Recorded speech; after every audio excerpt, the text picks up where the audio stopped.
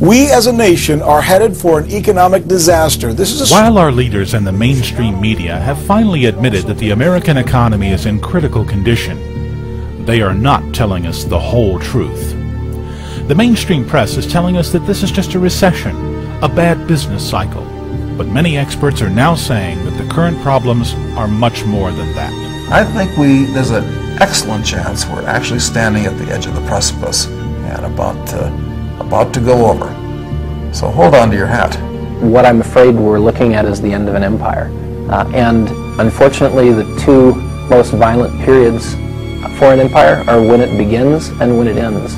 And the most desperate acts, both by citizens and leadership, are also at the beginning of an empire and at the end of an empire.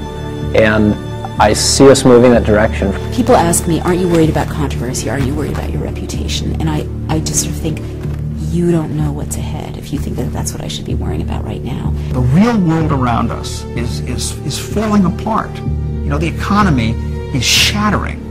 We're in desperate straits economically. It's not working. Our military is broken. It's completely broken.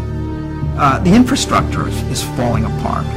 Our vaunted healthcare system, the hospitals, are all in terrible disrepair. The food supply is suffused with poison.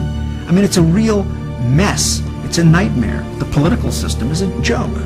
You know, we don't have the right to vote. Our elections are circuses. All this is going on. It's a revolutionary situation is what I'm saying, okay?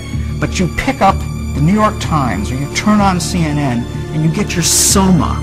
You know, you get your daily drug, which tells you, no, everything's fine. It's business as usual. We're this close. Just add $1 trillion more to the national debt, and we now have as much as we had at the most critical point in our nation's history. And we're just getting going. We're just getting going. We're entering into the Greater Depression. We're not in the midst of, we're not resolving it, we're not on the other side. Okay, so you have the average American, which doesn't even know these things are happening. Shame on him. They need to get educated. With its in-depth content, Fall of Capitalism and Rise of Islam is a must-read for social economic researchers, business analysts, and all those concerned about the financial crisis and economic meltdown.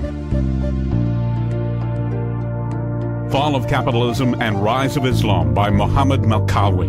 Buy it now at Amazon.com, BarnesandNoble.com, and www.fallofcapitalism.com.